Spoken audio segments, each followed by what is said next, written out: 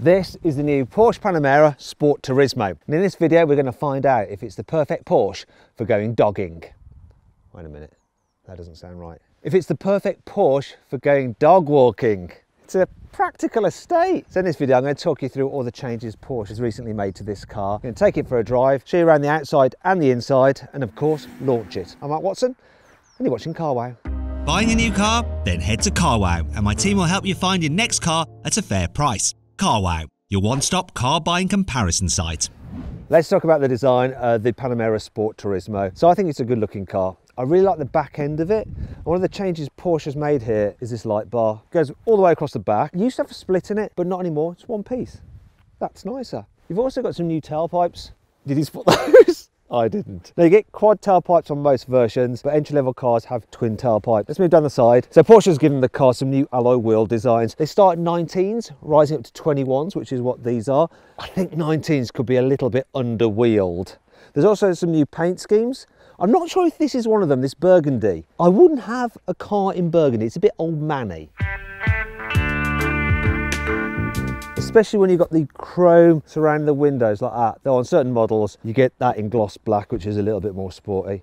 These air breathers are in gloss black though, and they do actually breathe air. They're not fake. Porsche doesn't tend to fit fake vents on its cars, which is a good thing. Now here at the front, changes include new headlight designs, new lower bumper design. Hard really to tell the difference unless you're a real Porsche anorak. Good looking car, but I personally prefer the look of an Audi RS6 if you're on a high performance estate. But what do you think? I'll put a pinned comment below this video. Let me know which you think looks the best, Audi RS6 or the Porsche Panamera Sport Turismo. Let's go see what it's like inside. If I'm being honest, I do prefer the interior of the Panamera than the RS6 ever so slightly. It just feels a bit more sporty, especially where you have this center console that separates you and you sit nice and low. Dash design is really cool as well. And one of the key updates for the car is you've got new inlays and a new design of steering wheel, and it's a lovely, lovely steering wheel, and the driving position is excellent in here. So lower spec cars have manual adjustment for the steering wheel. High spec cars get electrical adjustment. You can get the seats nice and low. The entry level model gets 8-way adjustable seats, and they go all the way up to 18-way adjustable depending on which version you go for. The entry level car also has partial leather interior, whereas the rest of them, such as this one, has the full leather. So it's leathery leather, dead cow everywhere. Infotainment system on this car looks really good. It's generally pretty responsive, and you can just whip through the different menus by pressing these buttons on the side. They can be a little bit fiddly when you're driving to get into some of the sub menus. Thankfully, they still maintain physical controls for the climate, so you can just use these buttons here to change the temperature, but there are some other touch sensitive buttons here which actually click and vibrate a bit like your mobile phone does when you press them, so it does make it easy to tell that you've actually pressed it if you're driving and don't want to look down. I really like this as well, the way you have an analog tachometer but the rest of the dials are digital, and you can cycle through different menus and stuff like that and get the sat nav up in there as well. Really, really nice. Another thing that's nice is just the general build quality. It's so solid in Porsches. They feel as expensive as they actually are. Another new thing on this car is the fact that you now get USB-C inputs, not the old USB, and wireless charging. It's still got a 12-volt socket there if you want to do it a little bit old school. Practicality actually is all right. So the glove box is a decent size. There's a little bit of extra storage here. I don't know what you put in there. And you have decent sized cup holders here. That one's a bit smaller, but it's perfect size for a can, and the door bins are big as well. That's all nice. Let's move in the back, see how practical it is there. Oh, before we do that, I just want to show you these. Oh, proper solid metal paddle shifters. Anyway, into the back. So, there's a decent amount of room back here. Knee room's good. Headroom's pretty decent as well, and this has the glass roof which does eat into headspace a bit, but I'm fine. I think people over 6 foot will be fine as well. The only problem is this big centre console. So if you need to carry someone in the middle, there is a seat belt for them.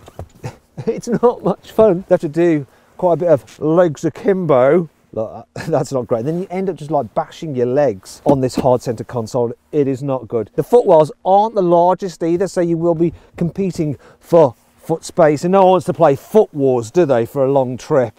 Down here you've got this little bit of space which is good for nothing. You have the control for the rear sunblind, and there's 3 USB-C ports there, so everyone in the back here can charge their mobile devices. If you need to carry longer items rather than a person in the middle, look, you can just, where is it? There it is. You just fold this down. It's not the widest gap, but it will allow you to carry some skis through there.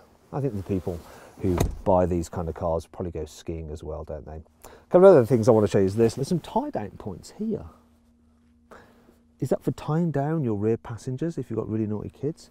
That feels expensive actually, as does the rest of the rear of this car. It's very, very nice. Door bins, they're a little bit on the small side. Look, that's an average size bottle, and here in the back, that ain't fitting.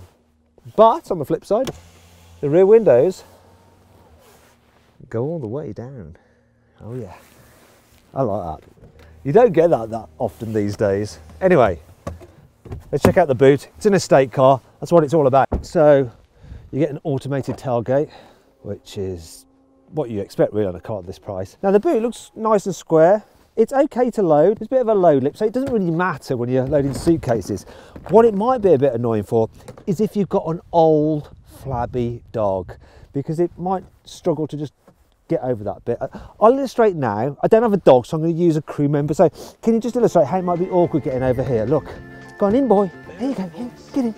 That's a good boy. Now sit up, good boy, good boy. Kiss the paw, kiss the paw. I'll give you this.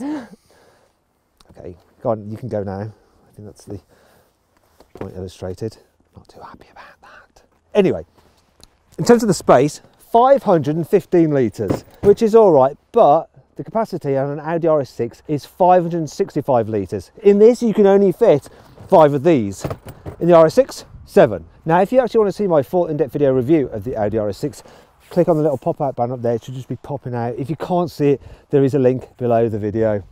It's not all bad here though, look, because there is quite a bit of functionality. You've got tie-down points here, got your 12-volt socket there for putting your vacuum cleaner in. This car actually has a 230-volt socket there, although it's the European plug adapter. I'm sure you can get a UK plug adapter, at least I hope you can.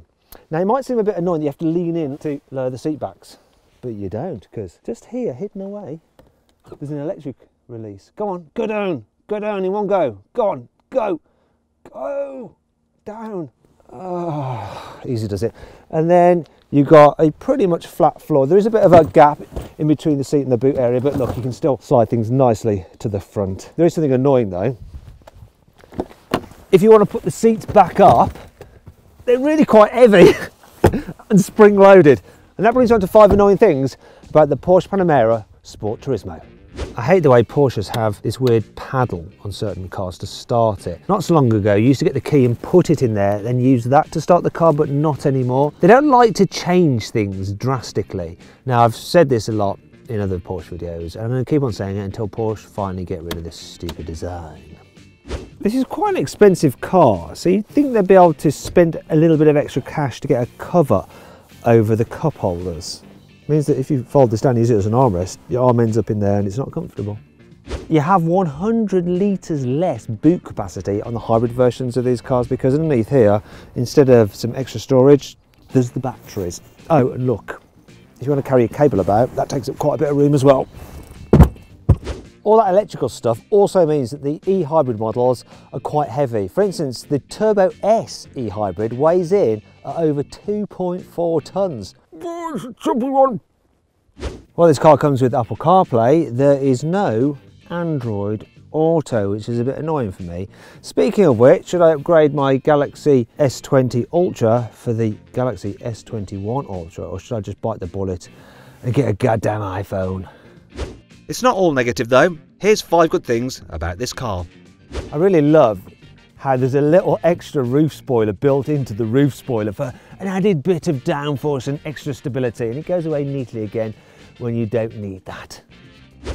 Retractable load covers in estate cars can be a real arse to remove, but this one's so nicely engineered. It's got a little handle on it, look, you just pull it up, release, and you're good to go. All but the entry-level Panamera Sport Turismo come with air suspension as standard, and you can alter the height so you can lower it so it looks badass, or you can lift it if you're having to drive over some really crappy roads or big speed humps. The standard stereo on this car has 10 speakers and 150 watts, which is adequate, but you can upgrade to this Bose sound system, which has 710 watts and 14 speakers. But really, for the full experience, you can pay £4,000 for the Burmester surround system, which has 22 speakers and 1455 watts. Porsche's increased the size of the battery packs on the e-hybrid models to 18 kilowatt hours, which is 4 kilowatt hours more than before. The result is that this car can drive on electric power alone up to 31 miles apparently. The emissions are really low as well if you use the plug-in hybrid system properly. It's rated at 55 grams per kilometre of carbon dioxide. And that's really good if you're a company car buy, because you can save a lot of cash if you have one of these, because the benefit in kind for a year will be the same as on a 2-litre diesel Audi A6 Avant. Before we drive this car, let's talk about the engines. So, the entry-level Panamera 4 has a 2.9 litre twin-turbo V6 with 330 horsepower.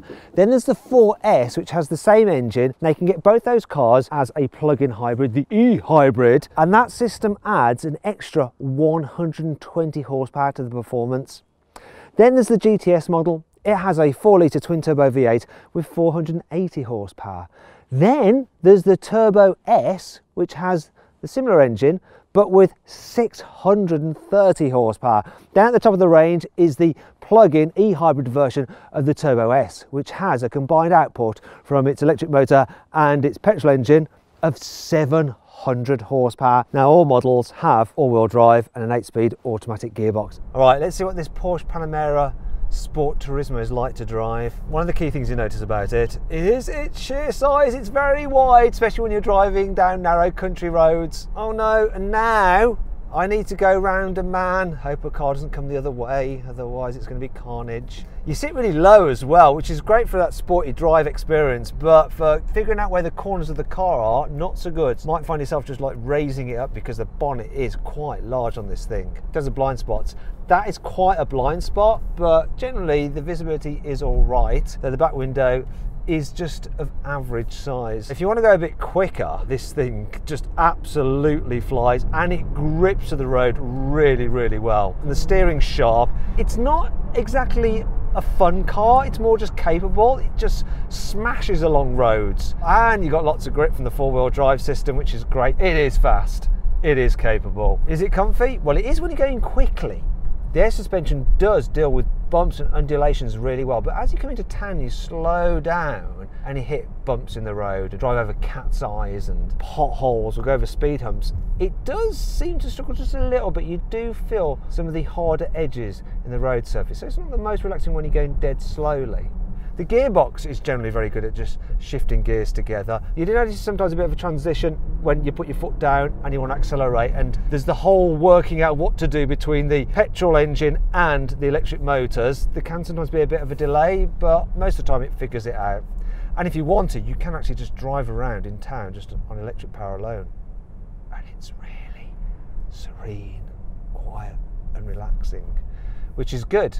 What's not so good though is when you get out of town and start going really quick on the motorway, because this car has huge tyres. They do kick up quite a lot of road noise, which can be annoying. Other than that, it's well insulated for wind noise. One thing you can get this car with is rear wheel steering, and if you're going to be doing lots of manoeuvring like this in tight spaces, you're going to want it because it does reduce the car's turning circle. Can I make this round here without getting into a pickle? Oh, yep, I can, just about. That's good.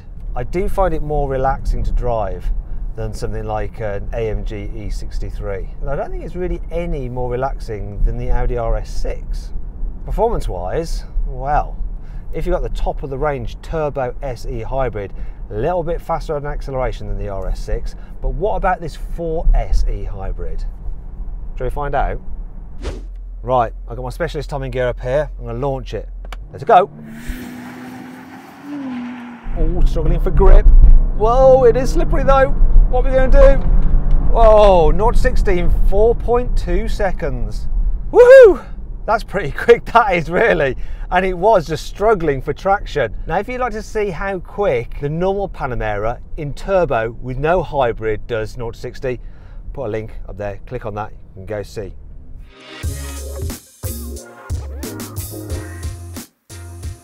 So then, what's my final verdict on the Porsche Panamera Sport Turismo? Should you avoid it? Should you consider it? Should you shortlist it? Or should you just go right ahead and buy it? Well, I reckon you should shortlist the Panamera Sport Turismo. It's a really good car, it's just not the most practical performance estate. I'll get this instead. Yep, just saying. Hey, if you enjoyed the video, please give it a like. Also, let me know of any other videos you'd like me to do in the comments below.